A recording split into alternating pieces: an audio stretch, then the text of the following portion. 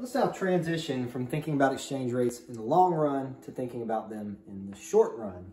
So really what we've learned so far, among other things, is the general pull towards the real exchange rate equaling 1. We talked about how this might occur for individual goods. In that regard, we discussed the law of one price. And then we thought about real exchange rates for a basket of goods, the cost of living, and how that would generally trend towards 1. So in the long run, you can think of it this way.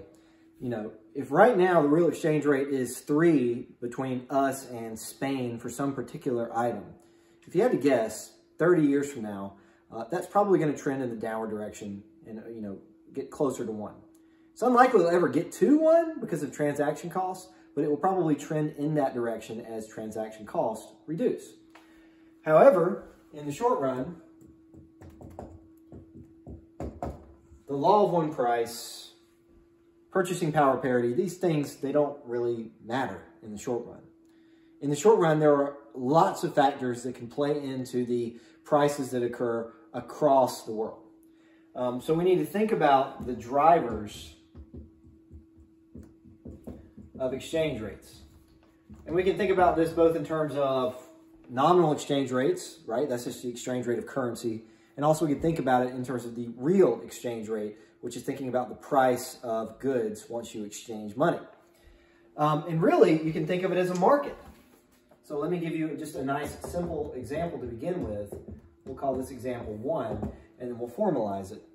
Let's think about the market for US dollars relative to euros. So whenever you exchange euros for dollars, you know, you can kind of imagine you're over in Germany and you're moving to the US, so you're exchanging euros for dollars.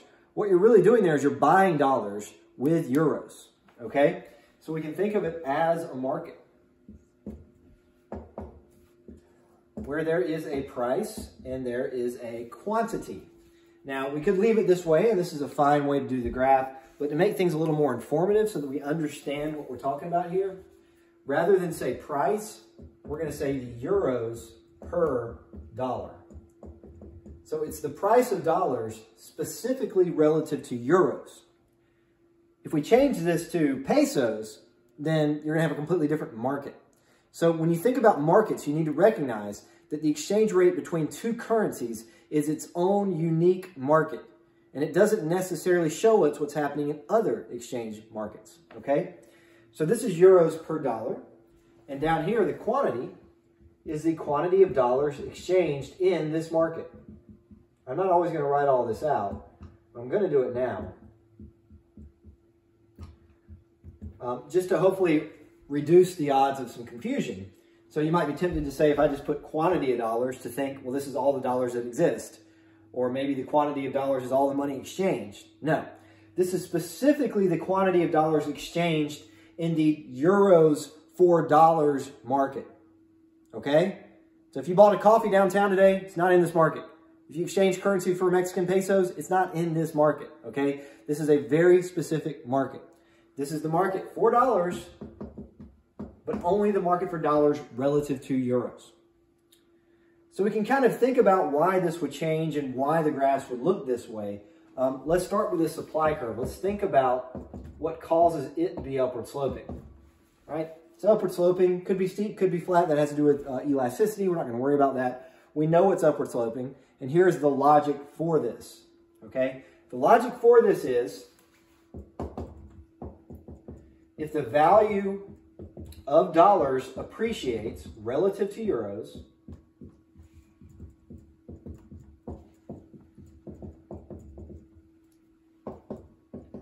think about what that means. Okay, that's really saying the price goes up.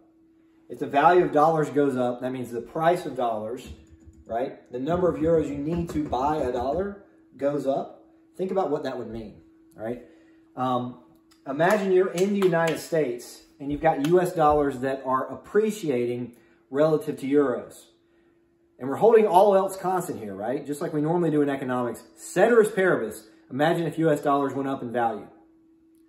What that means is, if you have $100 right now in your wallet, that $100 could buy more stuff in the Eurozone than it could yesterday.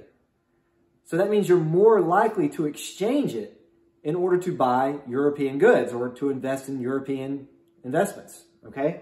So if the value of dollars appreciate relative to euros, Americans and anyone else with US dollars will supply more dollars in this market.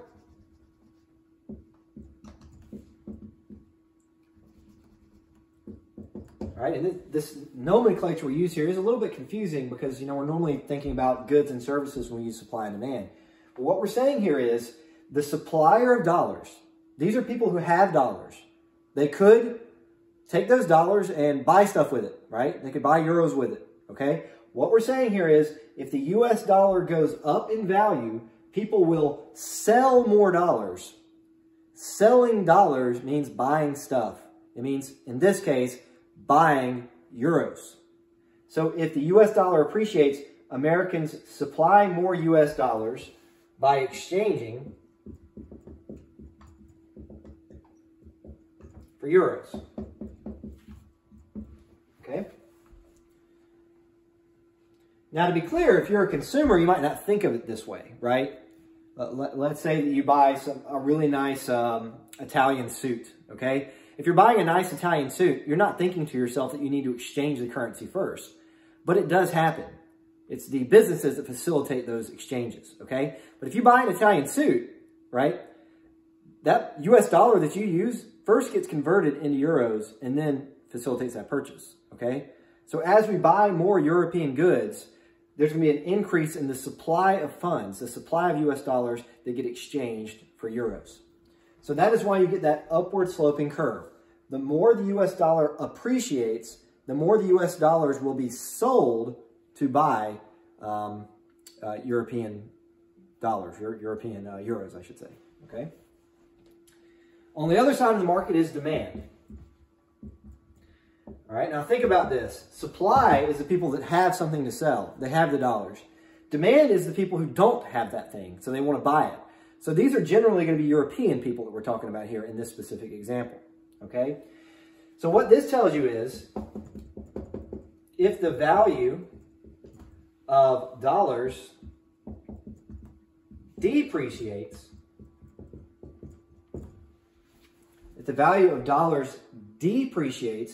that means, excuse me, the value of euros appreciates. Okay? So you kind of have to recognize here that supply and demand are kind of telling you the same thing, just from opposite angles. Okay? Supply is the people that have dollars that might want euros. Demand is the people who have euros that demand dollars. Okay? So you just have the opposite effect here. So in this case, if the value of dollars depreciates, the value of euros appreciates. So primarily Europeans or anyone else that have euros will demand more US dollars because US dollars are right now easy to get, right? If you're somebody in Germany and you're thinking about investing, right, what you might recognize is if your euros are gaining value relative to US dollars, then what that means is if you want to invest in the American stock market, your currency goes further than it used to. So you are more likely to exchange to get US dollars so that you can buy the S&P 500 index fund, for example, okay? So that explains why this is downward sloping. As the US dollar depreciates, the euro appreciates, causing more people to take advantage of that in the Eurozone by exchanging their euros for dollars. They're going to get a big bang for their buck, right? Every euro is going to get them more dollars than it used to. So they're going to do more of that to take advantage of the relatively cheap US dollars to buy American goods, buy American investments, or whatever, okay? So that's the market for US dollars relative to euros. This market can shift. Let me go ahead and give you an example of why this might shift. And what we'll see a lot of times is when we draw these graphs is we're going to draw two at a time. So now let's do two markets. I'm going to leave this one up here. We'll stick with this US Euro example. But I'm going to draw now the comparison graph. If there is a market for dollars relative to euros, well, then there's also the opposite. So there are euros. And so down here, rather than the quantity of dollars exchanged, this is the quantity of euros exchanged for dollars. Okay? This is dollars per euro. And what we will learn is, if we draw these two graphs at the same time, they're going to be directly connected. Okay? These markets you see are the same market, just from a different perspective. If we think about the market for dollars relative to euros, well, the only way to get in and out of that market is to exchange dollars and euros, which is true in both of these markets, okay? So really, it's the same market, okay? The difference would be, in terms of the way it looks, is you got to recognize that the quantity here is not necessarily the same. There's no reason it would be, okay? For example, if the euro is worth twice as much as the dollar, then there's going to need to be twice as much quantity here than there is here, right? Just the quantities don't match because the value of the currencies are not the same. Same deal here. Euros per dollar, dollars per euro, those will be inverse values of one another. So these graphs are going to give us the same insights, but they do have different values, okay? So we can show the equilibrium. By the way, these are markets that do operate at equilibrium. It's much like the stock market. Very much perfect competition. Prices change consistently over time. There's one price everywhere, so it's absolutely a perfect market. So thinking about this example right here, let's say, just to give you a really simple, silly example here, that I take a vacation in Italy. Sounds good to me? Gonna go to Milan, go to Florence, it's gonna be a good time. Just imagining that this is big enough to affect the market, which it really isn't, but imagine if I do this, let's think about the little small effect it would have on these markets, all right? This is an exogenous shock, all right? For those of you who've heard that term before, you probably know what it means, but just in case, an exogenous shock means that no one could have anticipated it, all right? So this is just like when you get an unexpected change in the stock market or the Fed does something unexpectedly. When I vacation in Italy, no one really knows that's going to happen ahead of time, so they can't predict it. So this is going to shift the curves, okay? Specifically, what this does, when I go to Italy, I'm going to need to take my US dollars and exchange them for euros. So what that does is it increases the supply of dollars being exchanged, okay? And you can kind of think of supply shifting as the what's initiating it here, okay? Supply is what's driving the change. I need to get rid of these dollars so that I can get the European currency. So supply increases on this side of the market, and conversely, for euros, the demand increases. And the result is that US dollars will depreciate. Okay? The quantity increases on this side of the market. Basically, what I'm saying here in this little miniature example, what I'm saying here is I don't need these dollars. I'm trying to get rid of these dollars. And when you try to get rid of something, it drives down the price. And that's what you're seeing right here.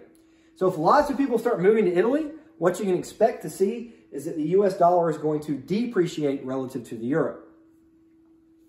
On the other side of the market, you get the opposite effect. Remember, these are reciprocal values. So if this one goes down, this one over here has to go up. So since people really need euros in this case, right? I'm needing euros badly. I'm making it more scarce by taking them for myself. When you take something and you make it more scarce because you're buying it or you're getting it, right? It makes it gain value. So the price here goes up. So what that means is you're going to get depreciation for dollars. You're going to get appreciation for euros. And in both cases, you see that the quantity goes up. More money is now going to be exchanged between these two markets, which is what you would expect to see, right? We've suddenly got someone else needing to exchange money, so you get an increase in quantity. So that's generally what we're talking about here. This is the type of relationships we're talking about here with supply and demand. Now let's get specific and think about all the different stuff that can affect these markets.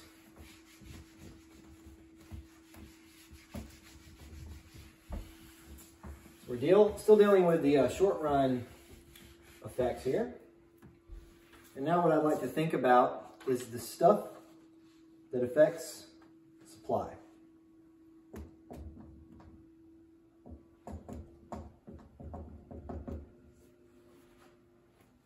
We've kind of done this before. We talked about the things that would affect supply.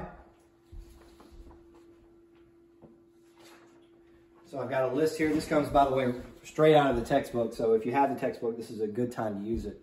But I'm just going to run through some of these things that affect supply. And the first basically is tastes. All right. This is kind of like a substitution effect. Basically, if Americans' desire for foreign goods changes,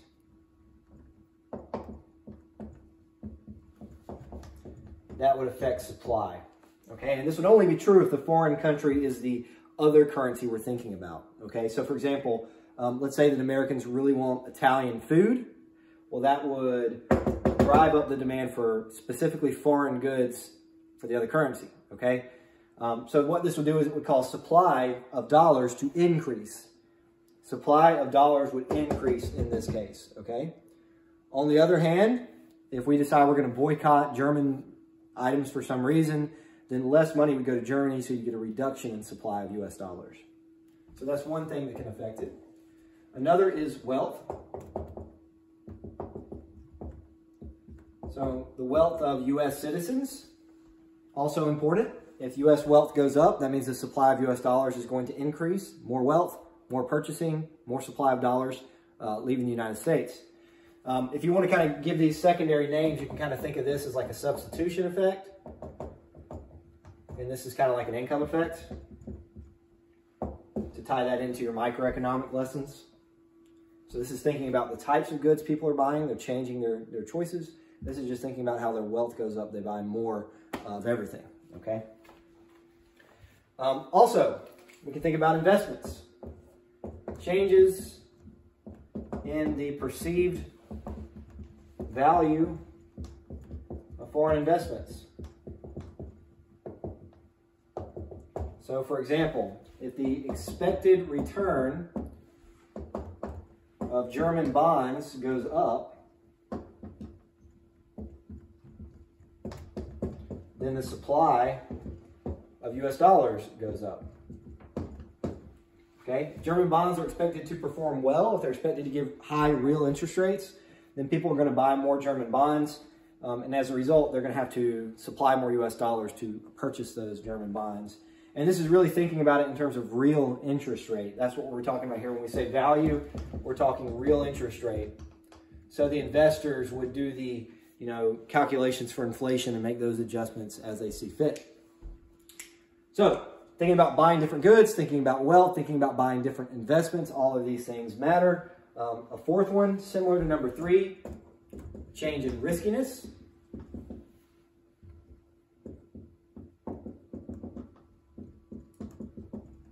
Foreign investments. If German bonds become riskier, people will buy less German bonds, and thus you'll have a reduction in supply. This seems like a good time to go ahead and mention too that these effects are not just for the foreign, these also can be relevant for U.S. investment options, okay? So also, if the U.S. stock market is expected to be very volatile, I could add this as another category. The book actually didn't do this for some reason, okay? But what you need to recognize here is this can have the same effect. The effect would be smaller, but it could have the same effect. So for example, one reason I might buy German bonds is because I think they're going to perform well. Another reason why I might buy German bonds is because I think they're less risky. A third reason why I might buy German bonds is because I don't want to buy U.S. stocks or I don't want to buy U.S. bonds. So that's also a relevant thing. So you can think of the return and risk of these foreign investments relative to the risk and return of domestic investments, okay? These effects would be bigger, which is probably why the book thought about it here. This would be smaller. The reason this would be smaller is if the U.S. stock market is expected to be more volatile, U.S. investors would buy, investments from all over the world, not just Germany or Italy, okay? Nonetheless, that absolutely still does matter. If U.S. investors think the stock market is going to perform worse, then money is going to flood into the European investment market. So we've got 4 so far. 2 more. 5 gets into expectations. The expectation of appreciation or depreciation can also matter. This goes to show that the efficient market hypothesis is going to be somewhat valid in exchange markets, okay? Because this is a market people speculate in. There are currency traders, right? There are foreign exchange traders, Forex traders, you probably heard them referred to as. There's a lot of people who do this professionally. And so basically what that means is foreign exchange markets are forward-looking.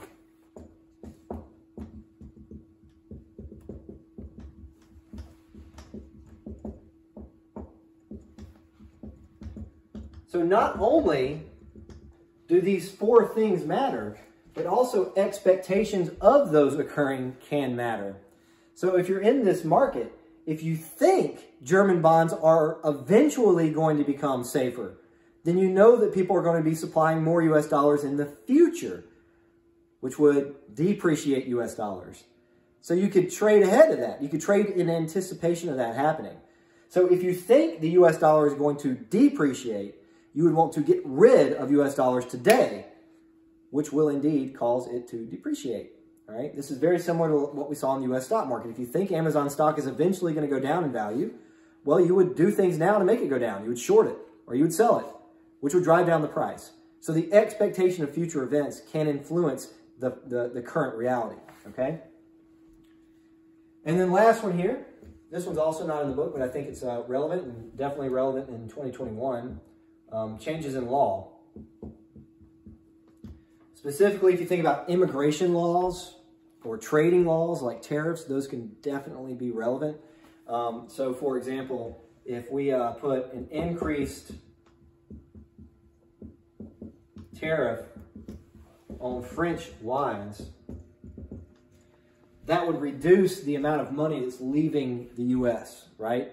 To get French wine, you got to exchange U.S. dollars. But if you're not buying the French wines because the tariff is driving up the price, the supply of U.S. dollars exiting the market goes down, okay?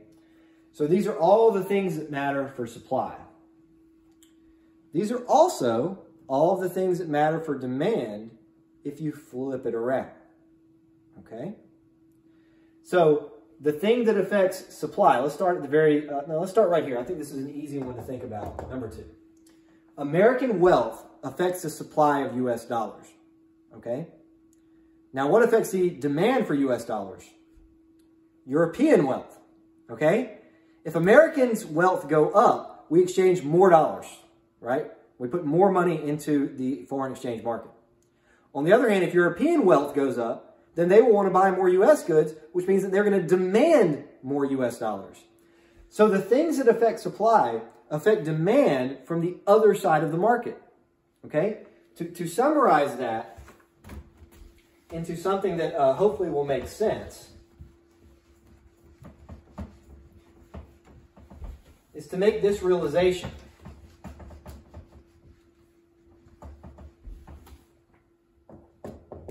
The supply of U.S. dollars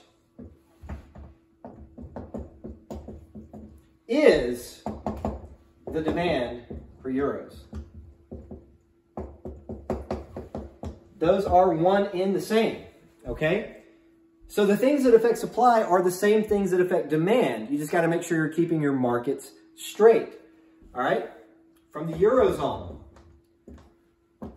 the demand for euros is the supply of US dollars. You see? Those are really telling us the same thing. So what we know is, I just went through those lists of 6 things that affect the supply of US dollars. Those are also the things that you need to know for demand.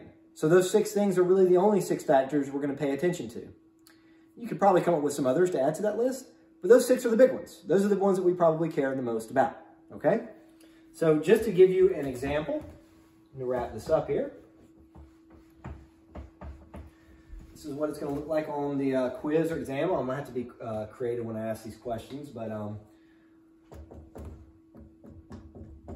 suppose that the U.S.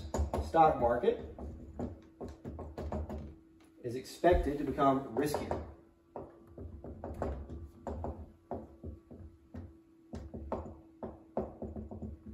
And then I would ask you to show this, how it would affect the U.S. dollar market and also how it would affect the euro market. All right? So we're going to draw two graphs. So this is going to be the quantity of euros. This will be the quantity of U.S. dollars. This is the euros per dollar. It's just the price, okay? But what we're saying here is the price is for, what we're saying is how much does a dollar cost? Okay, that's what we're saying there for price.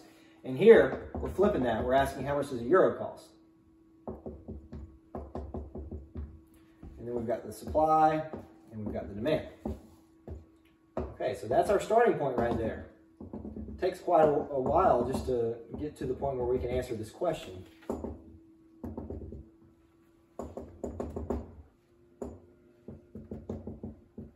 Okay?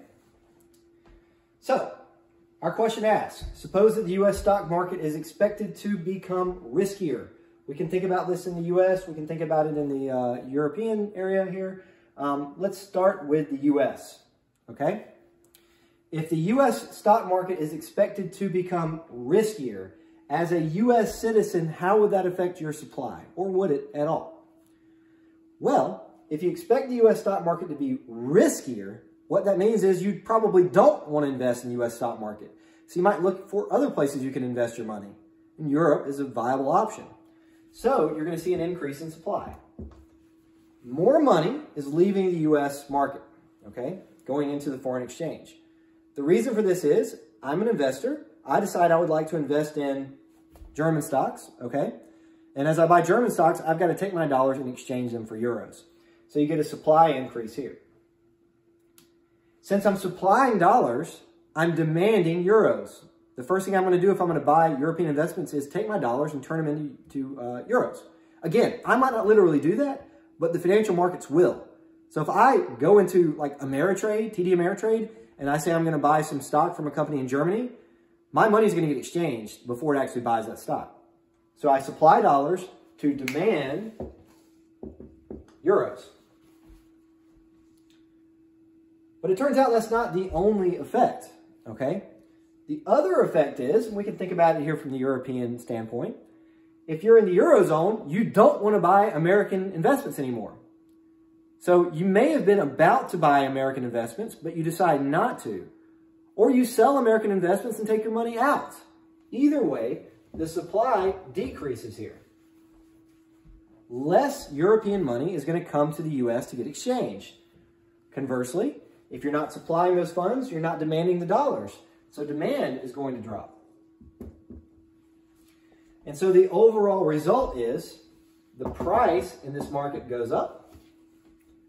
The price in this market goes down. To put it another way, the euro appreciates, the US dollar depreciates, and as we've seen in the past, we can't for sure know what's happening to quantity, right? This is like an ambiguous effect. So by doing this, we can think about what drives exchange rates in the short run, and exchange rates are really important. Exchange rates affect a lot of different things, okay? And we'll see more of that as we move into the future. Or if you've seen international trade, you know that this is the case. So if the US dollar is depreciating, that will change a lot of different stuff. One thing it will do is it will make perhaps more people move to the US, right? If the US dollar is losing value, that means you can exchange more of your euros for US dollars. So if you give this some time, think about how this might affect things in the long run, you might expect people to move to the US to take advantage of the lowered US dollar, okay? So there's one example, kind of the same deal with the earlier material in this unit. I could go through tons of different examples here, but I don't think that's the best use of your time. The best thing is for you to practice it. So make sure you're working through that worksheet.